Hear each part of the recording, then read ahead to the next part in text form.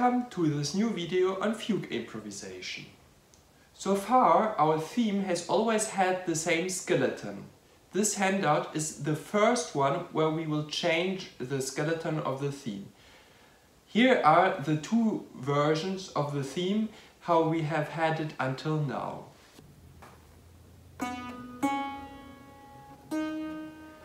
Since last video also without the upbeat. Here is one possible variation with some possible counterpoint.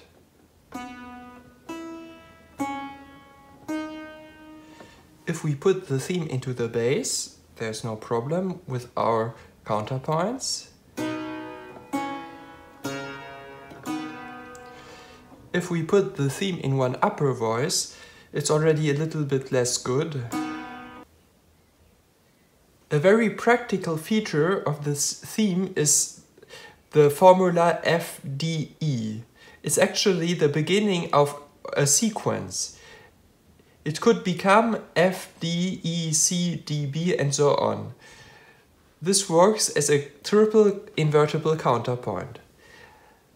The fugue in D major of the first book of the 24 Preludes and Fugues of Bach has exactly this theme. So if I play the complex version as he composed it, it's like that.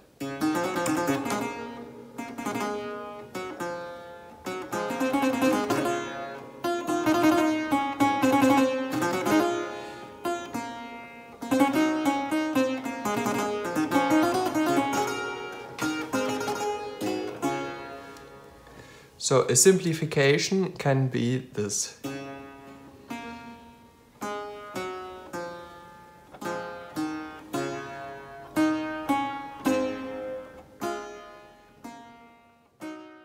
We don't think of that skeleton as a whole theme, but only as a part of it.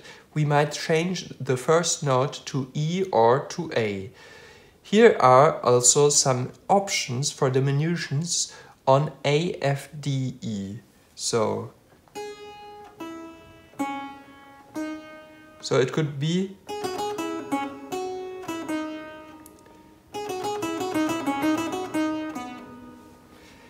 the next step is creating compound fugue themes where you just combine two versions of our usual theme. So it could be